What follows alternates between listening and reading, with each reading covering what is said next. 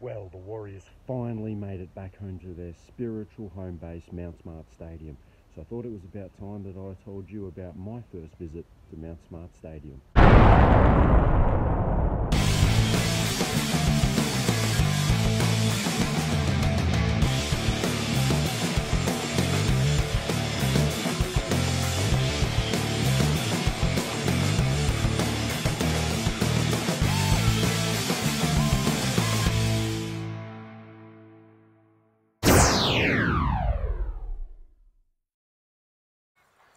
G'day guys, Roo here. Well, it's been a long and punishing season 22 for the Warriors, but there was some genuine highlights, and that was of course the team being able to return back to the spiritual home of Mount Smart Stadium and play 4 home games there for the first time in 3 seasons, and great for the players and the fans as well to be able to see their families again, play in front of their friends and families, and for the long-suffering New Zealand fans to be able to have the team back. Got me thinking about my first visit to Mount Smart Stadium. It was the back end of 2003. We'd had a really good year. We just lost to Penrith in the prelim finals, so thought no better time to get over to Mount Smart Stadium for the first time. And I looked at the draw for 2004, and round 1 was in Brisbane, which I was obviously going to. Then round 2 and 3 were at home against St George and Penrith. So I booked my flights, got over to New Zealand, and was getting ready for game day, and I was asking around, like, what's the best way to get out to Mount Smart Stadium? I've never been to New Zealand, never been to Auckland. So yeah, I asked around, and everyone said, oh, you can get a train or a bus, which is weird because Suncorp Stadium in Brisbane, like, it's really easy to get there. There's a lot of shuttle buses from the major shopping centres, and you can also get the train. So I ended up getting the train for the first game, and got out to the stadium, got out to the train station, and I was like, okay, now what? So the stadium wasn't sort of obviously right there, so I went for a bit of a walk. I followed another fan that had gotten off the train, and he was walking along a train line, so I kind of followed him and came across this big sort of industrial area. And yeah, it's not a really obvious place, as I said, to have a stadium. So I followed that and then saw the sign, sort of the Mount Smart Stadium, and then saw the floodlights. Okay, this must be the right place. And yeah, I walked past the practice fields, and then, you know, to the ticket box, bought my tickets, and funnily enough, I was sitting directly behind the players that weren't playing in that game. I was sitting right behind PJ Marsh, and as you remember, back in those times, he was still recovering from that horrible spinal injury that he had gotten in 2003, and I remember sitting right behind him, and I could see the scar on the top of the back of his neck, and yeah, it looked pretty nasty. And yeah, I remember messaging my dad back in Australia and saying, oh, I'm sitting right behind PJ Marsh. And my dad says, give him a thick ear, which is very typical of something my dad would say. Yeah, so I remember seeing another bloke walking up the stairs. Bloke with a great sort of mane of orange hair. Huge, great big young fella, and he flashed this grin of like gold teeth. I was like, who is this bloke? He is enormous. We all know who that turned out to be, a very young Manu Vatuvei, who went on to make his debut later that 2004 season. Anyway, yeah, so yeah, there was a few of the other young players sitting around there who I didn't know at the time, but came to know because someone gave me one of those Warriors sort of Facebooks, player profile books anyway. And the match was against St George, and we'd gotten out to a 10-0 lead, tries to Fafili and Francis Melli, but ended up getting run down, lost 16-10, which was a common theme that year, because in round 1 we led 10-0.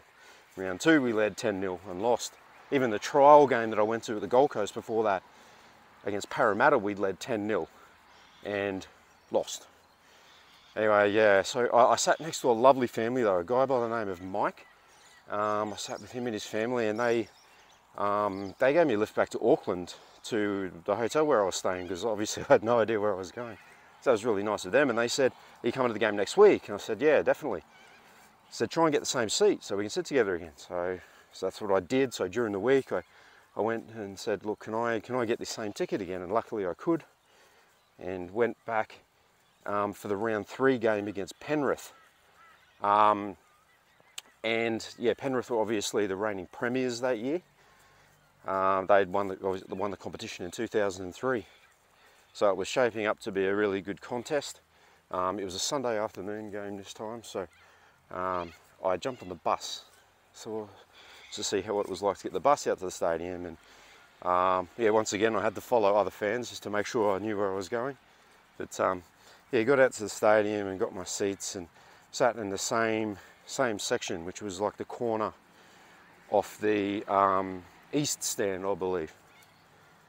And so again, sat next to Mike with his family and watched the game. And it was, unfortunately, Penrith were way too strong. They just came out and destroyed us that afternoon. Amos Roberts scored 4 tries. We didn't have an answer. On the positive side, it was Louis Anderson's debut for the club. And he actually got a try. We did lead 10-6 at one point.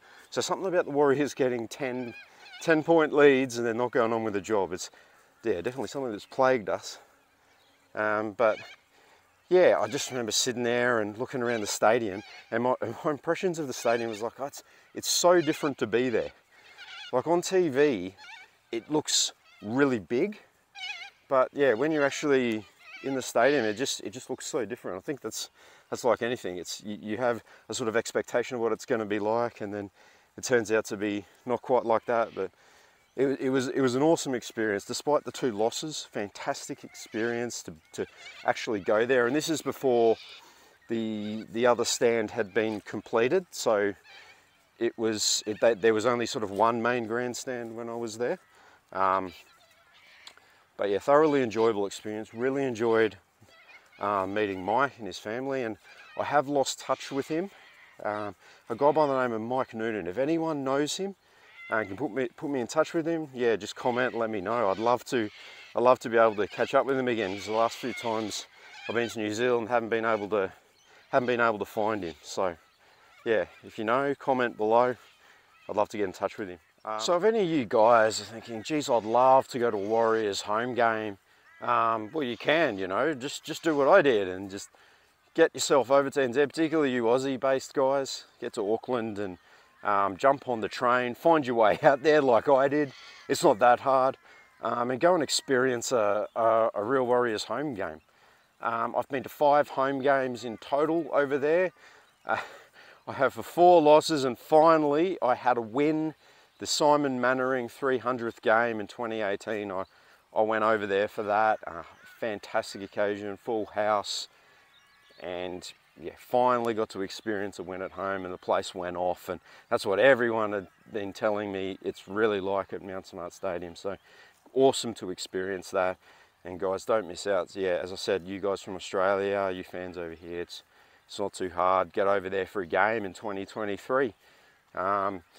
Yeah, it's no better feeling than to be sitting in a stadium full of home fans, as I said. So enjoy the experience and soak it in.